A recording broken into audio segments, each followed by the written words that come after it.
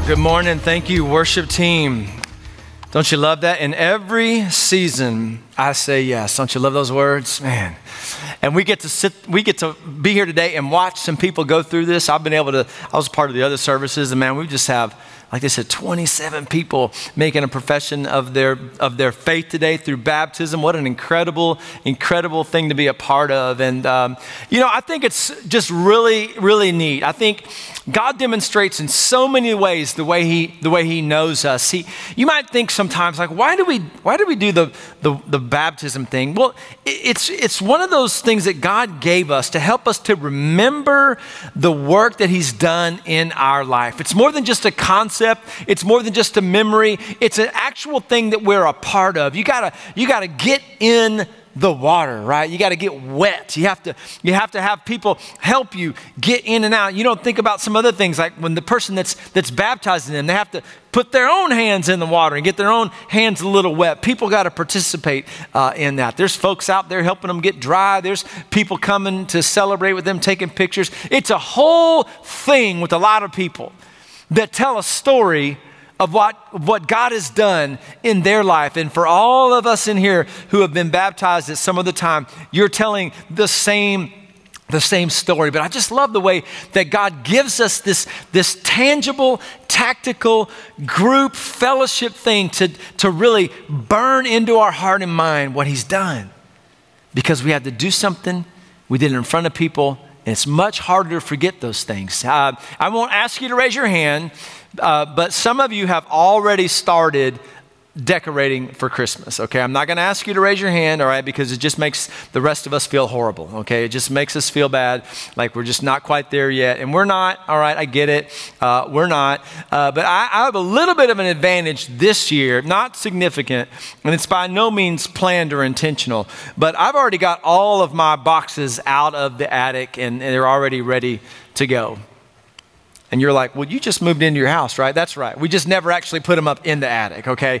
They just got landed in a bedroom somewhere because we thought, I'm not going to traipse these all up into the attic and in a few weeks traipse them back down into the world of the decorating in the new house. So we're in that. But I think about, and we have 4 kids too, all right? So 4 kids, 3 of them are out of the house, 1 is a senior. And so we got a lot of Christmas ornaments, right? Okay.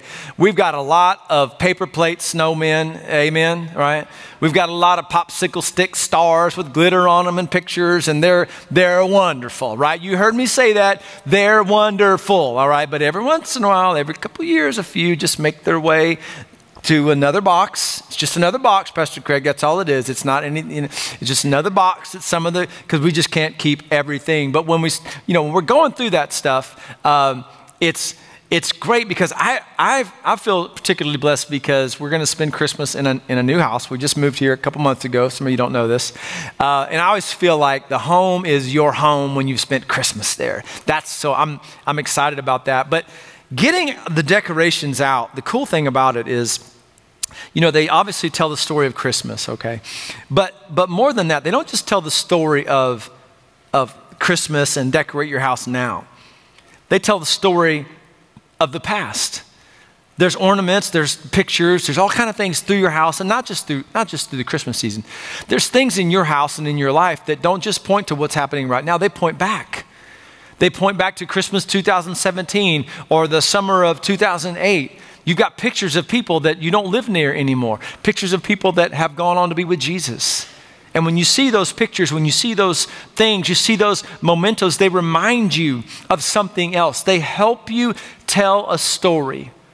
They bring you back to that point where you go, you know what? Let me tell you about that. That was really cool. That was super funny. That was amazing. They help you to tell the story of what's been happening in your life, just like baptism over here. This morning, we're going to be in Joshua chapter 3. Last week, Pastor Craig started a series called Crossover. And it's challenging us, and we're walking the road to some new areas in our church. We've got some new exciting things that are happening with us, and we're walking this road alongside God's people through the story of Joshua. And last week we explored and we saw how God began to set aside Joshua and really set them up for what was going to happen in the future. He began to tell them what he was going to do. You remember the Ark of the Covenant up on the screen that we had here? God was beginning to show them, look, this is what's going to happen, and here's where I'm going to take you. We're going to go into some new places. And believe me, these people, unlike the previous generation, these people were ready for it. These people were not, it's not that they were unafraid. It's not that they didn't have any concerns, but they had clearly submitted those things to the Lord. They had clearly given those things over to God, and they were ready to go. But remember, Joshua is very unique. He's not just their leader. He's one of only 2 people in the camp that have actually been to the place that they're going. Rewind the tape 40 years ago. You probably remember the story. Joshua was one of the 12 spies that went into the land. And they saw the great things. They saw the land flowing with milk and honey, fertile ground, lots of space, lots of great things. I mean, it's an amazing place to live, amazing place to be. But there's some pretty intimidating things there, right? There's giants. There's big cities. There's fortified walls, and although it would be really great if we could be there. I mean, they got Jumbotron screens over there built up. Nobody even knew what that was. They already got it, okay? All right, they didn't really have that. I'm just playing here with you, all right? But they've got all this stuff, but we can't do that. And Joshua was a part of that group. He was one of the 2 that said we should go. Everybody else said no. And so for 40 years, Joshua had to live with the memory or the thought of what could have been. And so standing here today this day at the Jordan River, Joshua knows here we are again. It's a different story. It's a different group of people. It's going to be a different ending. But this time Joshua doesn't just have to go back. He's not just being called to go back and experience it again. He's being called to go back and, watch this, to lead his people with him. He's called to not just walk the journey that he went to before, to go back down memory lane. No, he's called now. This time, Joshua, I want you to go back and you got to bring everybody with you. You're going to create some new stories, Joshua. You're going to create some whole new legacies, and I need you to bring them with you today. I think what we have to remember, what we have to see, what we have to just understand is that God is wanting to do some things in your life. He's wanting to do some things in my life. And he's wanting to take us to some places that only he knows about. But here's the deal. It's not just about you. It's not just about what God's done in your life. It's also about how he's going to use you to impact others. And God was setting these people up for all that they would be doing. And they would have to have perseverance. They would have to walk with him. But I don't know about you, but sometimes when I think about vision, when I think about the things that God has for me, when I hear things like that, when I hear about, hey, God's wanting you to do, it can be a little bit intimidating, right? I think, well, how am I going to do this kind of great stuff? Well, here's the deal. You don't have to create it. You don't have to be the one. Spoiler alert for the message today. You and I are not the Joshua of the story. Oh, don't get me wrong. It's not that God's not going to call you to do great things. It's not that he's not going to call you to be bold and courageous as Joshua was. It's not that he's not going to call you to step out in faith and to lead out and to change and no. It's not that. It's just that you don't have to be the one that comes up with everything. You don't have to be the one to create the whole plan. What he calls me and you to do is simply follow Jesus into the land that he's called us to be in. And that for me is a great comfort. Sometimes it feels like I've got to create it. Sometimes it feels like I'm the one sitting on the edge and going, all right, God, we got this big task and I gotta be smart enough. I have to be capable enough. I have to be, to work hard and have to do all this kind of stuff to create the thing that you want to do. And sometimes I feel that way often because the reality is I'm just not listening to Jesus close enough. I have this idea, this heroic idea of my role. And God's saying today, no. You got to step out in faith. But listen, I've got the plan. I've got what's going on. So if you have a Bible, I want you to turn to Joshua chapter 3. We're going to be in Joshua chapter 3, verse 14 through, and we're going to read through chapter 4, verse 7. So if you have your Bible, turn to Joshua chapter 3, starting in verse 14. This is the word of God. Now, God has already told Joshua all the things that's going to happen. He's already laid the plan out for him. He's already told them about the Ark of the Covenant. He's already said, look, the priests are going to put the Ark on the poles. They're going to walk into the river. The river's going to part. The people are going to walk through on dry land. You kind of go through this scenario several times because you have God telling Joshua, Joshua telling the people, and then the people recounting the story again. It kind of just keeps telling the story. So they've already heard the plan. So in verse 14, they're ready to go. Chapter 3. When the people broke camp to cross the Jordan, the priests carried the Ark of the Covenant ahead of the people. Now the Jordan overflows its banks throughout the harvest season. But as soon as the priests carrying the ark reached the Jordan, their feet touched the water at its edge, and the water flowing downstream stood still, rising up in a mass that extended as far as Adam, a city next to Zarethan. The water flowing downstream into the Sea of Arabah, the Dead Sea, was completely cut off, and the people crossed opposite Jericho. Jericho, that's going to come back. The priests carrying the Ark of the Lord's Covenant stood firmly on dry ground in the middle of the Jordan, while all Israel crossed on dry ground until the entire nation had finished crossing the Jordan. Chapter 4, verse 1. After the entire nation had finished crossing the Jordan, the Lord spoke to Joshua, choose 12 men from the people, one man from each tribe, and command them, take 12 stones from this place in the middle of the Jordan where the priests are standing. Carry them with you and set them down at the place where you spend the night. So Joshua summoned the 12 men he had selected from the Israelites, one man from each tribe, and said to them, go across to the ark of the Lord your God in the middle of the Jordan. Each of you lift a stone onto his shoulder, one for each of the Israelite tribes, so that this will be a sign among you in the future. When your children ask you, what do these stones mean to you? You should tell them, the water of the Jordan was cut off in front of the ark of the Lord's covenant. When it crossed the Jordan's water was cut off. Therefore, these stones will always be a memorial for the Israelites. So they've moved. They're taking the steps. They are in process, and everything has happened just the way God told Joshua it would, and just the way Joshua told the people it would. The priest put the ark up on the poles. They went out there. They touched the foot on the water. The water went back. The water, went south and stopped flowing into the sea. They went out into the middle of the riverbed, and then the whole nation passed in. It's probably a long day. Then I don't know how long it took them to do it. We don't really know. But the whole thing went exactly the way that God said it would go. And so the thing for me is it's amazing and it's wonderful to hear that God already had a plan. Now, I don't know about you, but this is probably not the plan that you and I would have come up with, okay? But let's look at exactly what happened in this passage. Let's look at the story and see how God is weaving into his people a story about his goodness, about himself, not just for them, but also for others in the region and for future generations. There's something that if you haven't heard anything from us at this church, I know that you've heard that we are all about making disciples.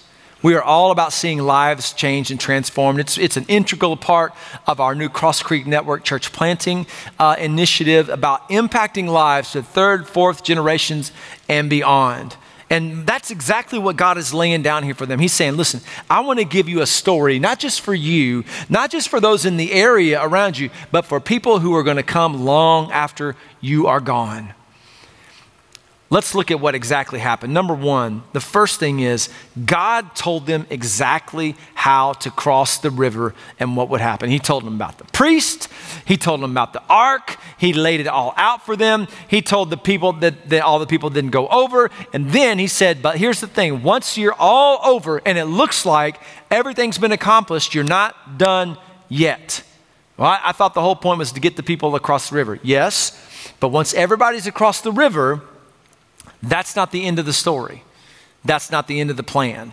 You see, if it had been my plan, if I would have had to come up with it, I don't know about you, but I probably would have got some people together. I mean, the only thing I could think of, if I was them, I would think of, well, how are we going to get across this river? Well, I guess let's build a bridge, right? Let's build a bridge. We could do that, you know? But I guess they've lived in tents for a long time. I don't know. Maybe they don't know anything about bridge building. I don't know. Maybe it's just not feasible for them. Maybe too many permits and codes. And by the time the contractors got involved, I don't know. Who knows? So clearly they scrapped that plan. All right, that makes sense, but we can't do that. We don't have 6 to 12 months to do that, just for one bridge. So another option would be they could just kind of wade through the water, right? They could just kind of swim across. All the men go, yeah, that'll work. All the moms and wives go, no, that's a terrible plan, right? Look at somebody and say, that's a terrible plan, right? That's not a good plan. Well, that's all I got.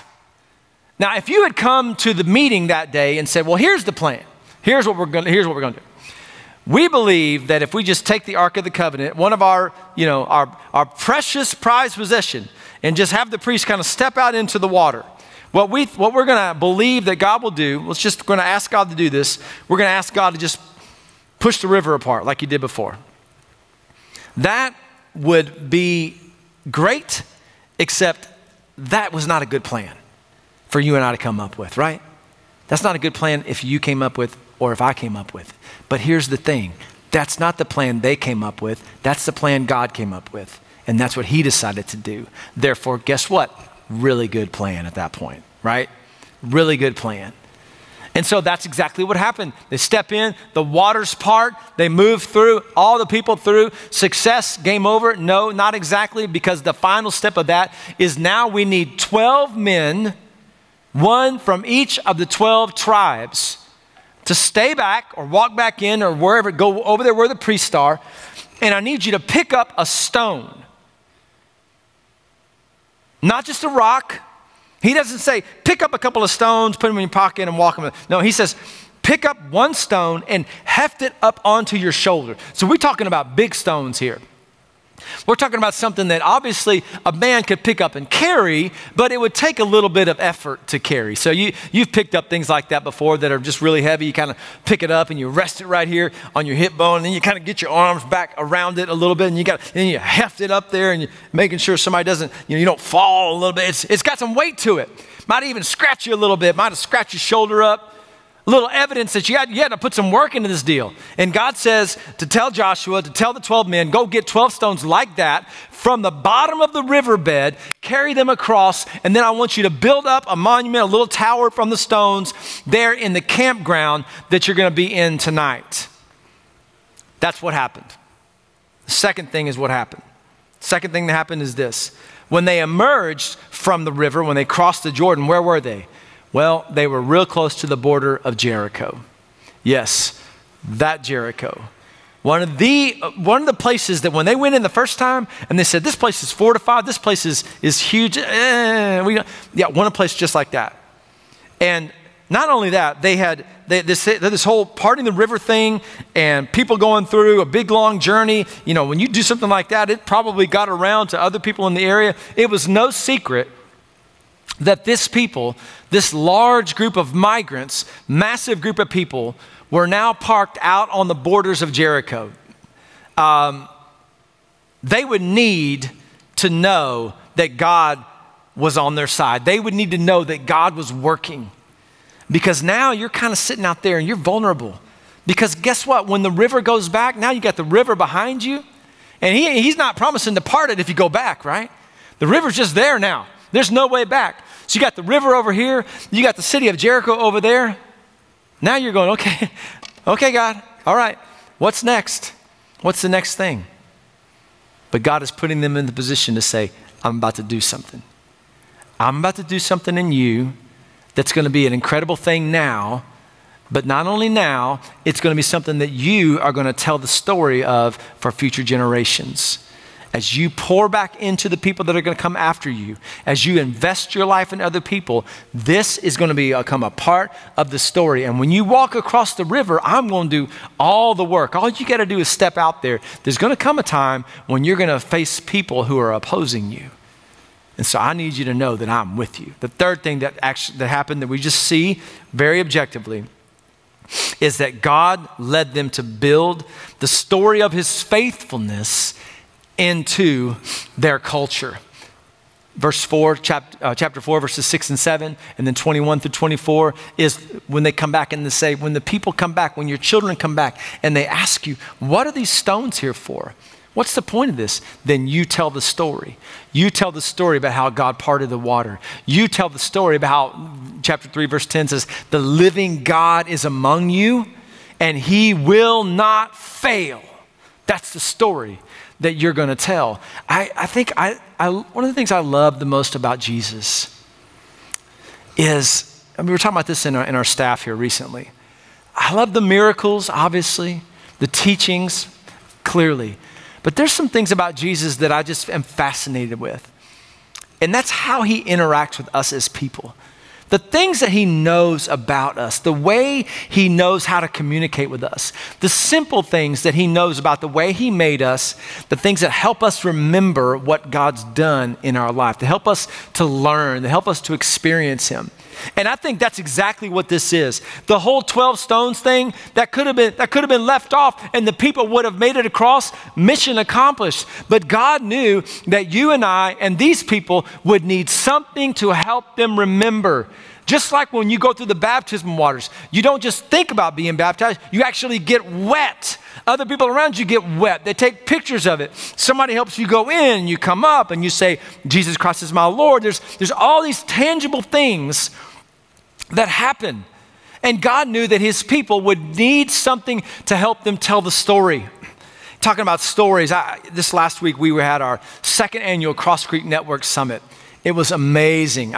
Some of you saw the planters here last week up here on the stage. It was a fantastic time just hearing the story of God's work in Africa and Europe and in the Middle East, North America, just all the places that we have worked. But just, if I'm just being real, I love hearing the stories of the churches, but I just love hearing the stories of the people too. Of the guys, of their families, of what God's doing in their life, how they're being blessed, how they're struggling, all these things that tell a story of what God's doing in their life. And hearing that from all over the world last week was just a nourishment to my soul. You're probably familiar by now, you've heard about our CrossCreek Network, and you know that is our initiative to establish disciple-making church plants all around the world. And what we're really drilling down on is creating these network hubs that can be producers of disciple-making churches all over the world. And let's it be unclear. This is not us trying to franchise the CrossCreek Network name and put ourselves out there. It's not about that. It's about us being a part of building up groups of people that will become living stones in places that it shouldn't be happening. You see, the very first story that these stones tell, first of all, these stones tell a story. And the very first story that they tell is that these stones should not be here. Wait a minute. What are these stones doing here? Well, this was the story of what God did. What do you mean what God did? I heard about this thing a little bit, but I'm not really sure that really happened? Yeah, and let me tell you why. Because these stones that are right here, these stones used to be on the bottom of the river. You can't get these stones anymore. These stones don't belong here. They belong somewhere else that you can't even see anymore. Some of you and me in our lives, what God has done in our life, it really doesn't belong there. There's really no explanation for it until somebody says, yeah, that's right. This doesn't belong here. This shouldn't be here. This shouldn't be working, but God did something. God did something. As we establish these network hubs all around the world, whether it be in Madrid or Israel or Burkina Faso or Zambia or wherever, that's our testimony is that, yeah, this shouldn't be happening here, but God has done something.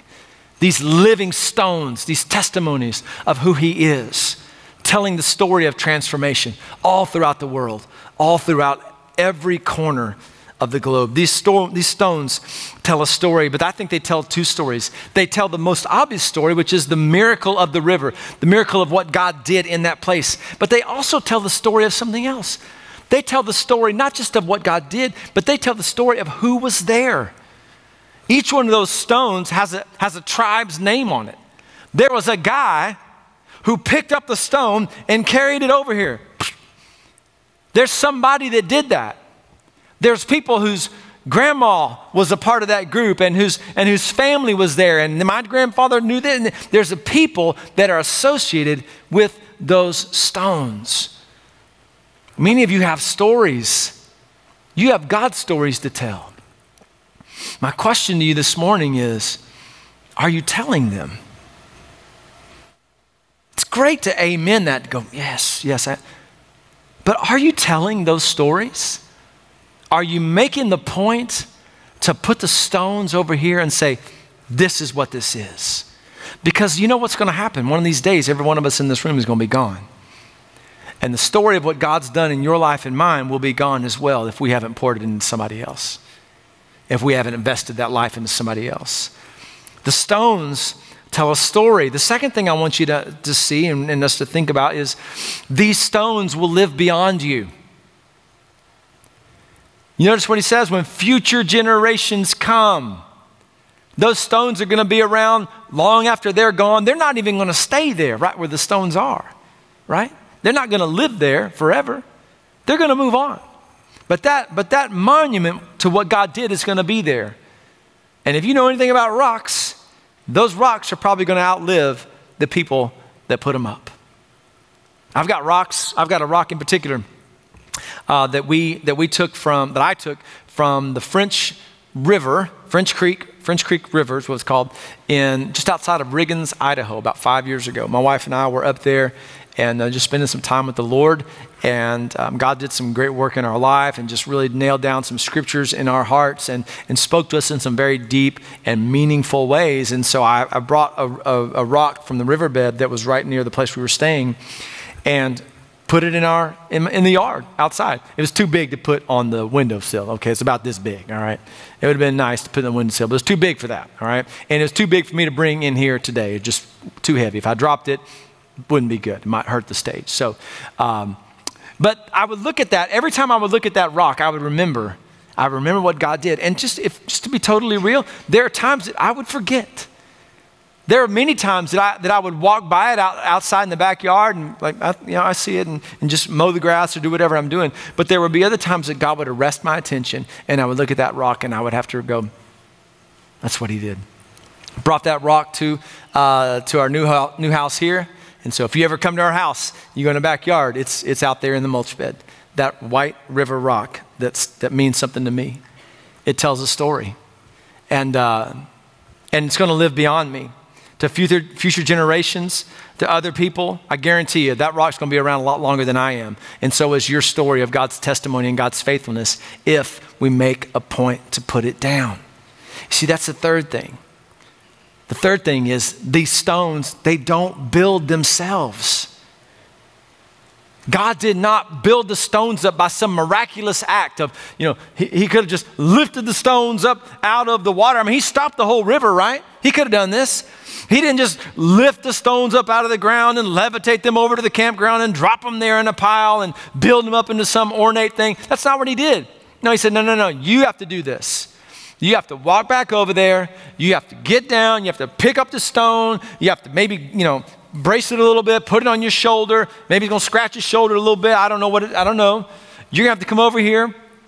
You guys got to put it in the campground. You got to decide, how are we going to build it up? You got to do all that. You have to put in the work. We have to put in the work of making sure our story gets told. And that's a troubling thing to me when I think about all the things that God's done in my life that I've not shared with anybody. All the things that I've not written down. All the things that my kids don't know about. All the stories that I can't articulate them the way I used to. I don't want to miss any more. And I know you don't want to miss any more. And so I want to encourage you this morning, find the stones and start building. Start investing in somebody. Start telling them the story. It might be for you, it might mean writing in a journal. Maybe you write it in a Bible. Maybe you just take some pictures. Maybe you find a rock. I don't know. Something tangible that you can point to and say, let me tell you what that means. Let me tell you why that thing's special. Let me tell you why that means something to me and why it's even here. Things that matter. Things that make a difference. I've got stuff in our household that means something to me. There's pictures that are awesome. pictures that mean something. We found some pictures the other day from about 10 to 15 years ago, and I just, I'm at the age now where I just start bawling. I see these pictures of little kids, my kids, and I just kind of lose it. That's what I do. Also, I don't get weepy, but I get equally emotional. I love coffee. All right, I don't know if you any coffee fans in here. Okay, coffee. So I have some special coffee cups that when you come to our house, if you get one of these coffee cups, you're going to go, what is this? Like this is not nice. My wife kind of, she just sort of like gives it over to me because she would have everything just be nice and perfect and uniform and all that. Where me, I have cups from Walmart in Wyoming that I bought when I was on a trip to Wyoming. That's what I love, right? But it reminds me of something. It reminds me of what happened there. It makes me go back in that moment in time and deal with it in that season. But you got to build it. The fourth thing is these stones show a new life. These stones show a new life. You see, for a lot of us in here today, the problem for us is the wrong stories keep playing in your mind. You're running the wrong stories, and they're on playback loop. And for many of us, the older we get, the deeper those stories get, and it gets harder and harder for us to think anything else. We're believing the wrong things about God, and many of us are believing the wrong things about ourselves. We're telling ourselves a story, you can't do that, or you're telling yourself a story, I don't need that, whatever that may be. But we're landing here today and going, man, I need to do something different in my life. But first thing is you got to change the story of what's running through. Change the story of what you're seeing every single day. And many of us just don't believe. We just don't really believe what Joshua chapter 3 verse 10 says, that the living God is among you and he will not fail. Too many of us believe, no, I don't believe that. I would never say that, but I'm not living that. Failure is just kind of part of who I am. That's all I feel like I am is a failure today. The people of God who were there that day at the river, there were so many great reasons why they could have walked away. There were so many great reasons why they could have stopped and just said, this really is not a good idea. I mean, Joshua, we have come far enough. I mean, people love you. People love the Lord. We are passionate about this deal. I mean, this is a great group of people right here. This is a great culture. Why don't we just do this? That river it's not impassable, but let's just figure out a plan and maybe just stay here and not test this thing. Let's just regroup a little bit. And by the way, Jericho, that's a big deal. And let's do another thing, Joshua. Let's just kind of go keep it on the down low, this great nation thing. They heard this stuff from Abraham from years and years and years. You see, I think it would have been easy to do that, and people would have said, look, makes total sense. Let's just stop. But they would have forgotten who God is, and they would have forgotten who he called them to be. I wonder today if for some of us, if we're not investing our life, if we're not charging in a new territory, if we're not following Jesus, because we've begun to believe the wrong things about God and believe the wrong things about who he's called us to be.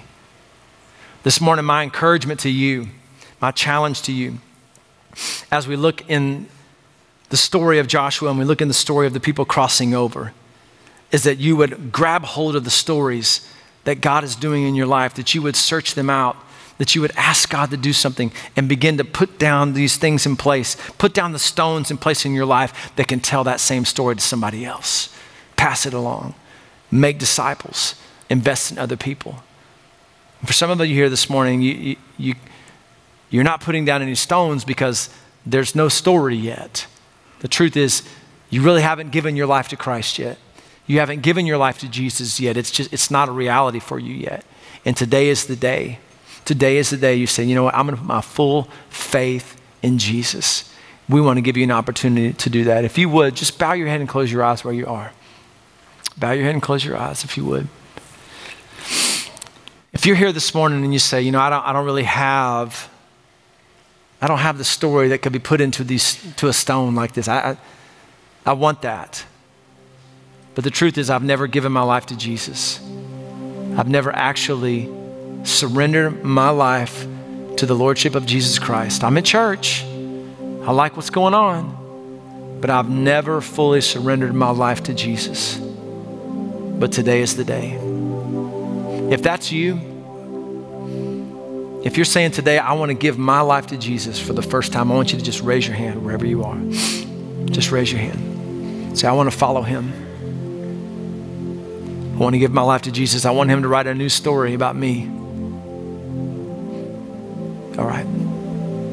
If that's you, if you raised your hand or even if you didn't, but God put this on your heart, I want you to just join me and say in this prayer, repeat this prayer with me. Father, in Jesus' name, I know that I'm a sinner, that I've fallen short of what you've called us to be, but I know that Jesus Christ died for me, that Jesus gave his life for me. I accept his death on my behalf, and I seek today to follow him with the rest of my life. In Jesus' name I pray, amen. If you prayed that prayer this morning, what I want to encourage you to do is before you leave today, we're going to give you some instructions on how to tell us about that. We'd love to walk with you through that. Because I believe God is wanting to tell the story of his goodness and his faithfulness through you and through me. I believe he wants to do that where you live, your family, your neighborhood, your workplace, all over the place. And he's got great stories to tell through you if we'll give our lives 100% to him.